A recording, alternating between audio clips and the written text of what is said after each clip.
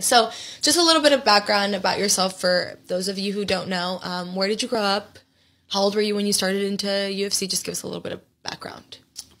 Grew up in Phoenix, Arizona. Okay. Born and raised. Okay. Both parents are from Mexico. Okay. So I'm like traditional Mexican. Mexicana. Yes, traditional Mexican background. In our household, we weren't allowed or else we could speak English. Oh, shit. So Spanish was our first language. I could read it, write, all that.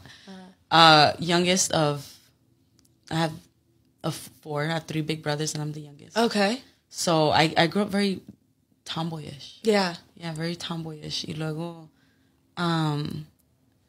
just following them. Yeah. You know, because I was like, it was always like the leader, and then we would follow our big brother. Yeah. And he wrestled, so we kind of just all, like a domino effect. We all wrestled.